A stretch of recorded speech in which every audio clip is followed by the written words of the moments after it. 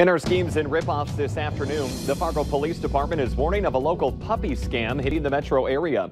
Police say they have taken 2 reports where victims thought they were buying Pomeranian dogs through an online sale. Police say in both incidents, the victims were contacted multiple times for additional payments and shipping information, and that ended up not being accurate.